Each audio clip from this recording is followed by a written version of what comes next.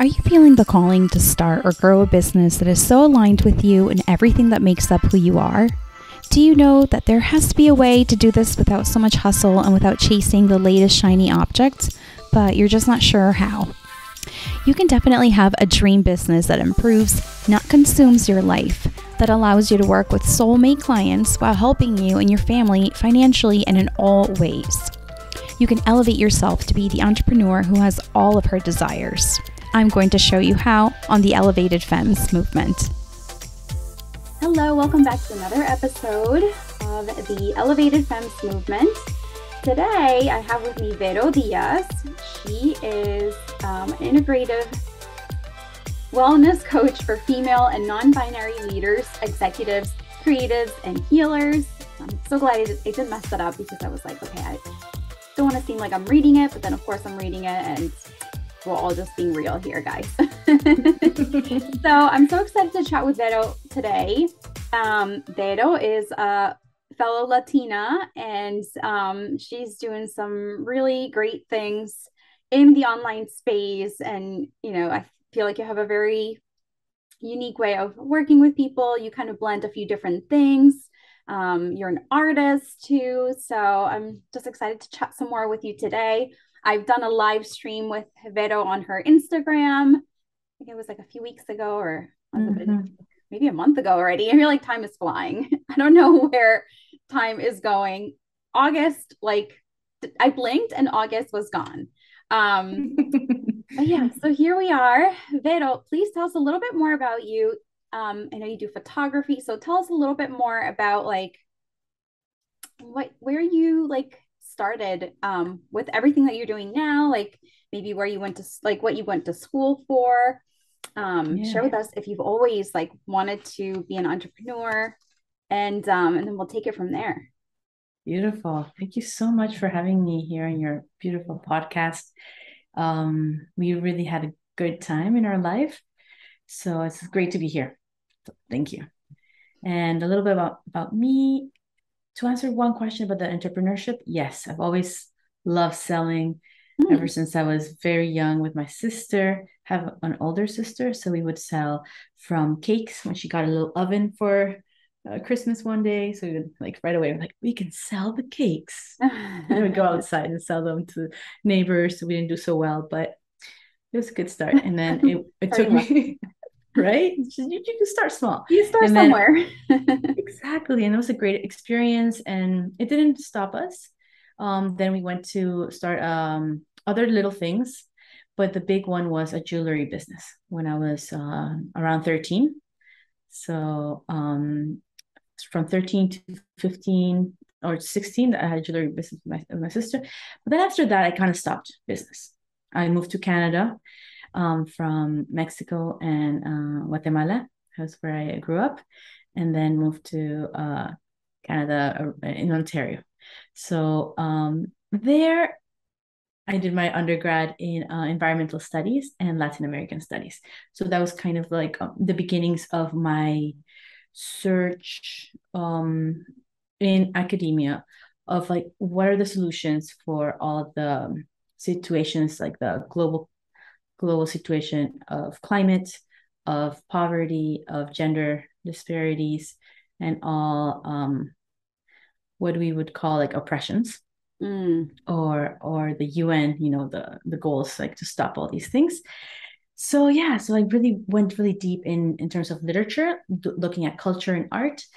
And then in the environmental field, looking at the like real life solutions, like community gardens or global governance, water sovereignty, all these different things that are all stemming in focusing on sovereignty, really, of self, of communities, and of different groups. So that was really good. And it also went more and more looking at myself as well. And in my master's, I was able to do a really cool program where you created your own guided journey. So that's at York University. It was really, really, it's a very innovative one. And in my cohort, we had a lot of different artists and different people from different backgrounds, like sciences and like different focuses. And so it was a big group of artists and women of color, people of color. And so that was very, very inspiring. And there, I really wanted to focus on looking at my indigenous roots as a form of knowledge, of knowing, of learning, and of healing and transforming. So that was really, really good way of getting into that. And from Yeah. there, I looked at the transformation as kind of like a methodology of for self and community. So Hmm. that's kind of like my Yeah. background. That's Yeah. great. That's great. So, um, I know that you have um, a very spiritual side to you. So I want us to chat a Oh little bit more about that too, because on yeah. your Instagram we talked about a little bit about like your family and like some of the gifts that you have, and so I to me that's so cool. I've always been very interested in spirituality and Mhm. just, and I share this with you, but like not always trusting myself and my own spirituality. And I feel Yeah. like it's one of those things like you just kind of like learn more about yourself the more that you dive into it.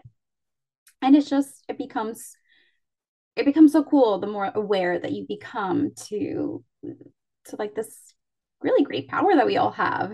So to share with the listeners, you guys listening, I shared on Vero's Instagram that when we were, I guess it was before, oh, we had a connection call. So we had a connection call and we were just kind of chatting about, okay, how come, collaborate? And, we're Mhm. both in the same coaching program.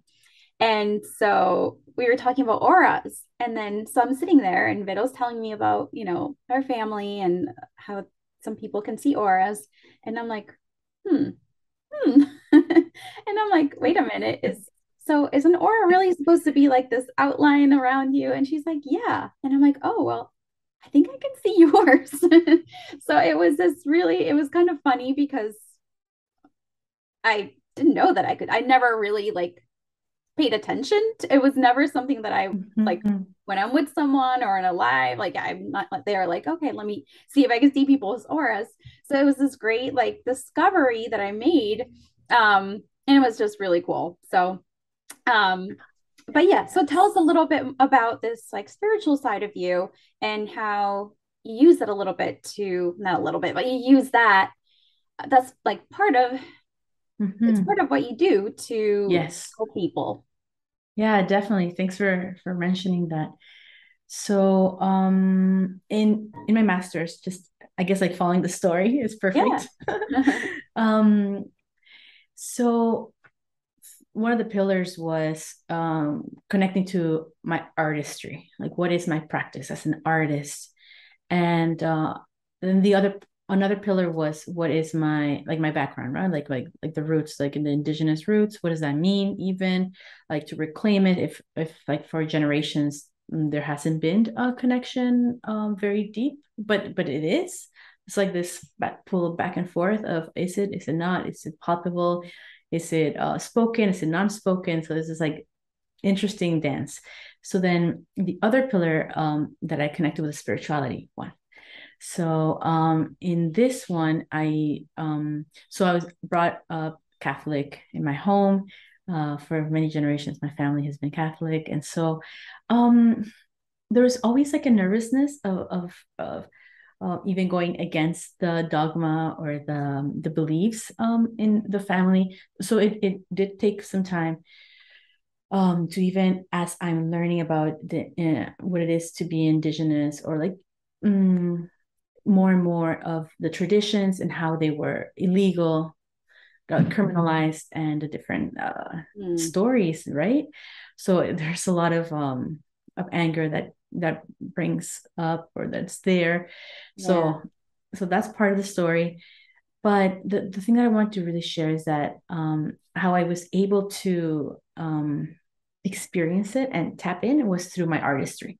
So I realized that my art making is very spiritual.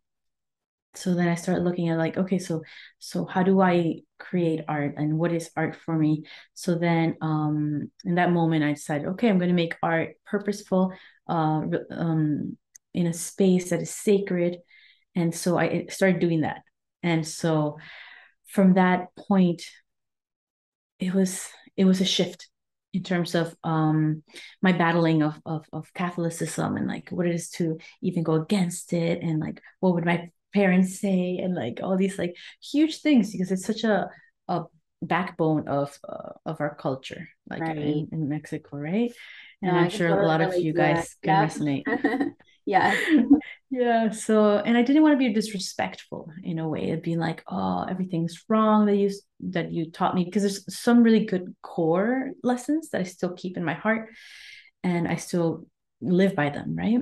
So as I was connected more into my art and including that way of connecting to the land, and that's like land-based spirituality, connecting to the elements, to the fire, to the water, to the earth and the air, and like really honoring those ways of viewing and connecting to like our life and our living. um like a lot of space started to open up in my life and in my being. Mm, So I just felt like this is the right thing to go to do and to yeah. focus on. So that was really, really beautiful in a way for myself, and also including that in terms of the students that I had. So the classes that I taught and the different programs that I was running. So including that kind of framework Yeah. was so powerful. It was so palpable. It's like, Yeah. wow, how is this happening? Like when we talked, right? It's like, okay, this is what it is. You can see like a bright light around people, and you can see the colors, and you just start seeing things. It's Yeah. just like we're just so spiritual. We don't even know, right? It's like spirituality is just an aspect of human being, human Right. nature.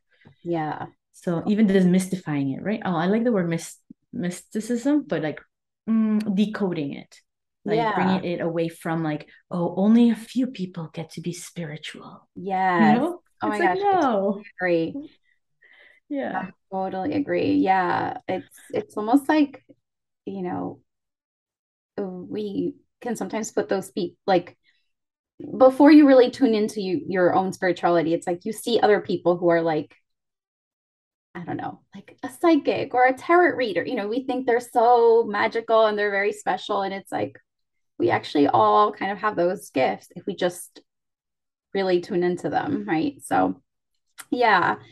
So let's talk a little bit more about, I know that you love to empower women, you love to support um, people in the queer community as well. We'll chat some more about that.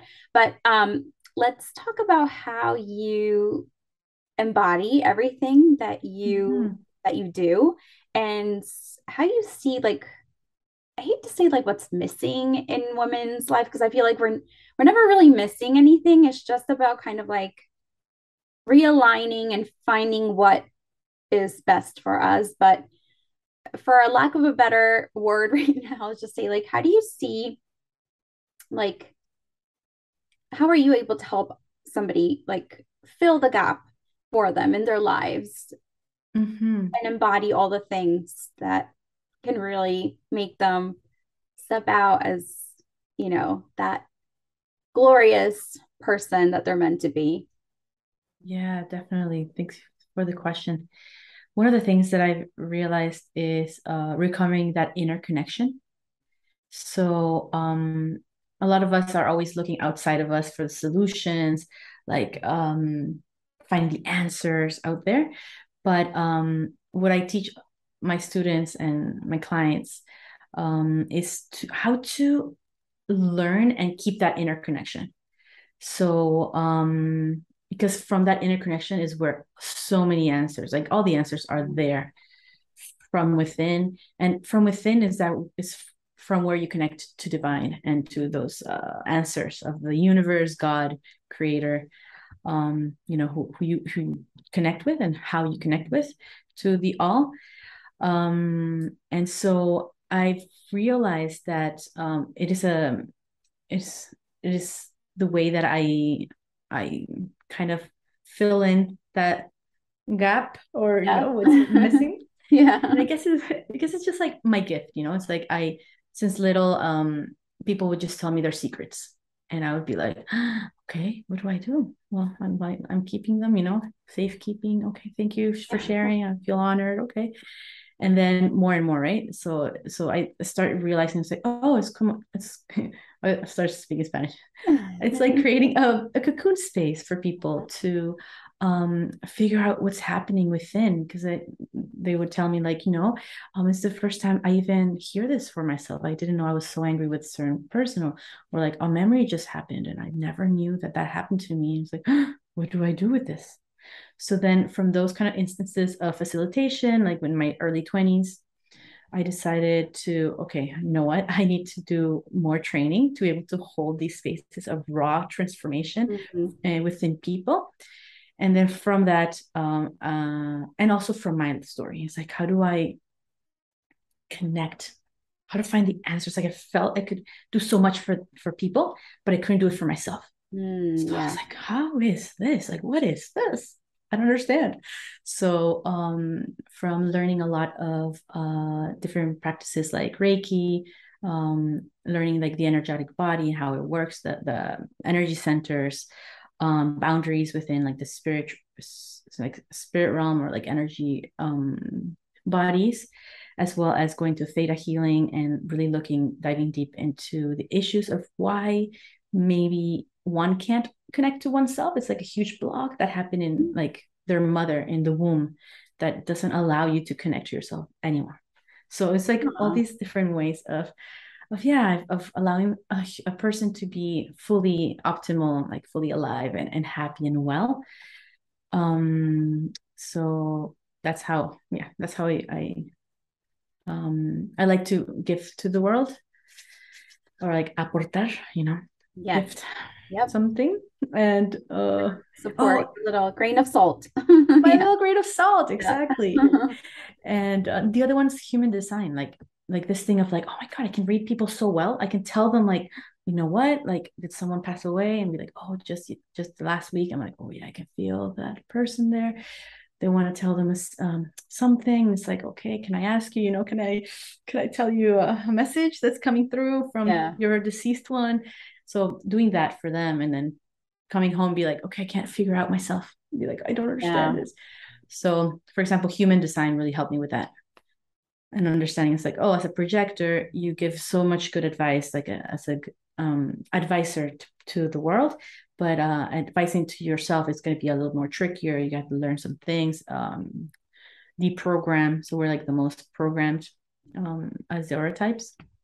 So yeah, I could keep going, but Yeah. please stop me if I'm I going too think you long. you brought up some really interesting modalities that I'm sure a lot of people have heard about, like well, maybe not a lot of people. Maybe we can touch on a couple of things really quick, but things like womb healing, that I've heard of that, but to me that's just like it blows my mind because I'm like, how is that possible? I mean, I guess it is possible because I feel like, as a mother, somebody who's had two kids, it's like I do feel like I have a connection, or I had a connection with my babies when they were in my belly, right? So it's like, yeah, that makes sense, but it's just like kind of mind blowing to think that, you know, Yeah. Yeah, there's so much that we don't even um comprehend in our everyday life, but I feel like in your soul, you know it. yeah, So yeah, it's like, yeah, I like to provide that for that space of remembrance of the complexity of who we are. And like hmm, as mothers, like I always thank mothers, like, thank you so much for bringing humans to this world. Like you're bringing a human life, a whole being through your body. It's just like incredible. And I can't imagine like you're together in one body like for 9 months. It has to create some kind of reverberation in like the yeah. molecules, like, in like all levels.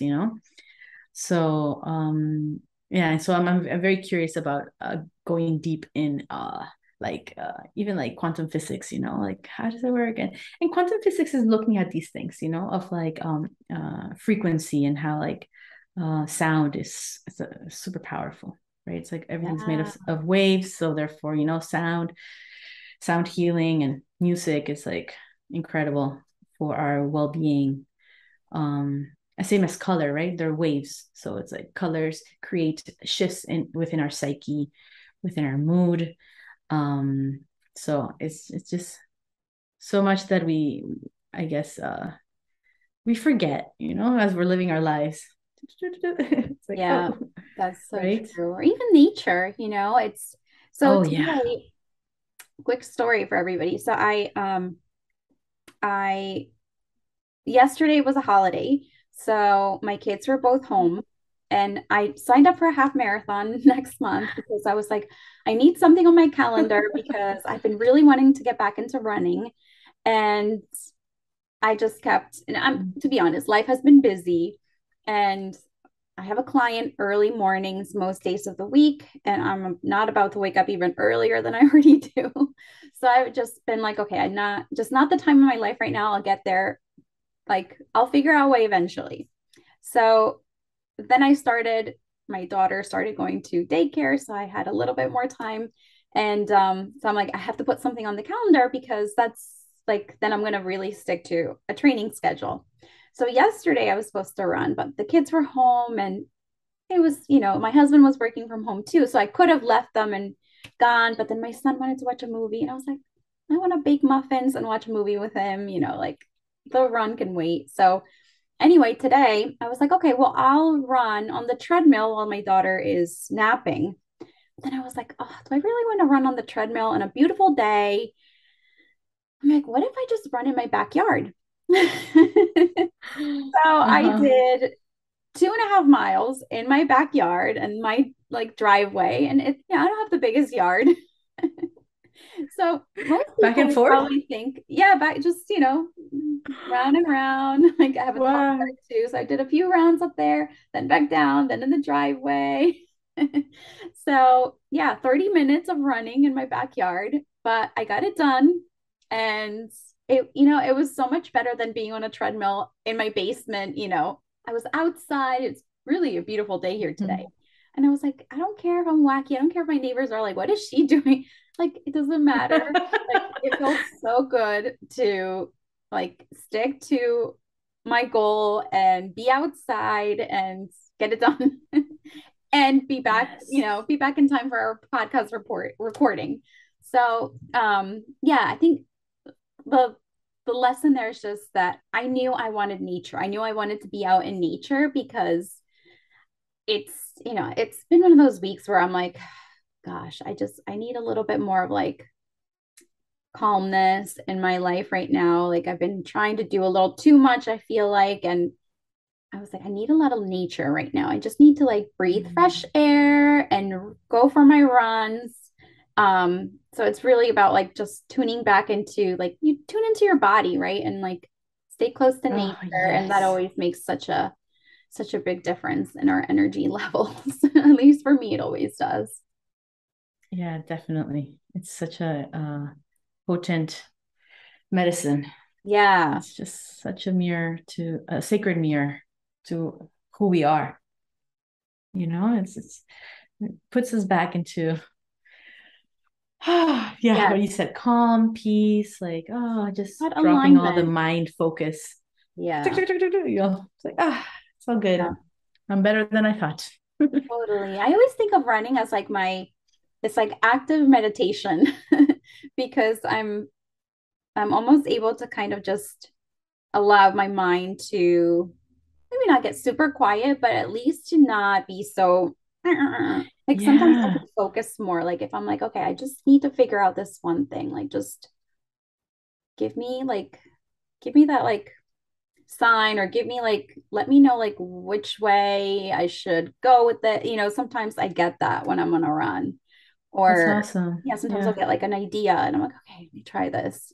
Um, so yeah, I think that's why like as people ask me sometimes like, why do you run? Like, and I'm like, it's a lot more for the mental health, like the the kind of like shaking off the cobwebs and just being outside in nature as often as I can. I mean, if I have to really run out inside, then I have to, but for the most part, I really prefer to be outside.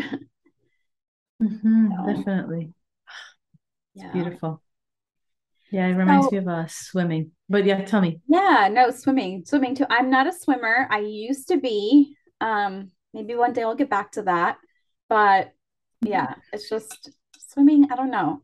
It's there's a little bit of a fear, I think, that has like gotten in me as Ooh, I've gotten older. So I got to work on that one. But yeah, interesting. yeah, Hmm. yeah. Should do a little trial if you're interested. We'll go through, we can do like a little mini session about Yeah. water connection with you, and we Oh, can. I'm a water sign. I'm a Cancer, so I don't know. Yeah, Oh my God. Yeah, there's no, definitely something there. And especially if something you, there. yeah, Yeah. it's a Cancer, it's a mother sign, sign of the mother. So interesting. Okay. Yes. Yeah. Yeah. No, you got some ideas.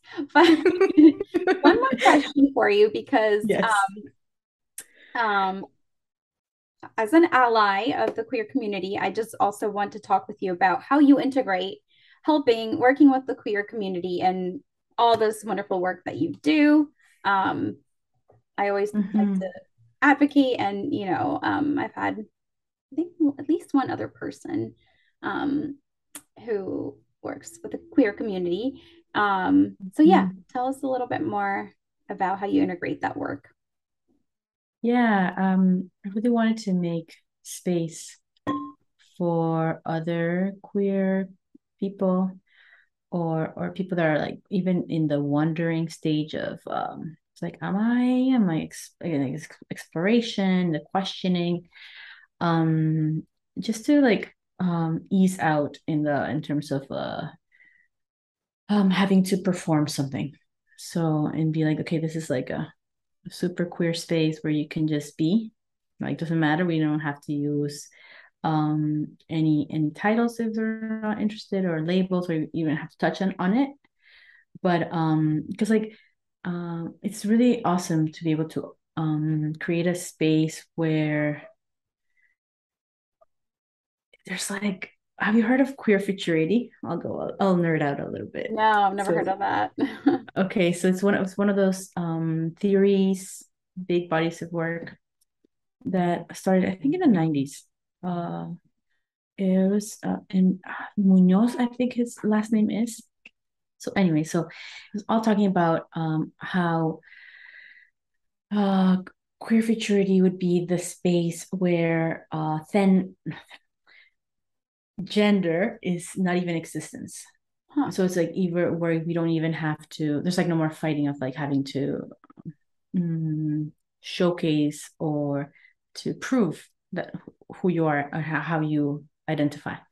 So I was in love with this theory of like in the future, just imagining in the future, you didn't even have to, if you don't even want to, you don't have to gender yourself. You can be like genderless, or you can be like one day, okay, today I'm like more female, I'm like a femme or woman. Today I'm just, non-binary. So it's like, just like binaries, goodbye. I don't even know. I'm in the spectrum. Or yeah, so just this idea of like freedom in terms of gender was just fascinating for me. And then also going through my own experience of coming out, of embracing my own sexuality, and even still being in the exploration and knowing that I'm a very curious soul and I will be in an future or endless exploration. Yeah. And sometimes words doesn't really encompass who you are. So kind of like bringing that experience from academia of like opening my mind to be like, oh wow, like there's so much possibility. Even having like thousands of words for gender, and you can just create your own. So that in terms of your own like own sexual experience, like for myself, and also being in a lot of different communities, queer communities, there's just always a huge need. of having safe spaces or brave spaces, or just containers where you feel like you can just let go, and just be. So I really wanted to provide that for people. Yeah, and provide the spiritual mentorship and training that I do see that there's not a lot of even like women of color providing these teachings.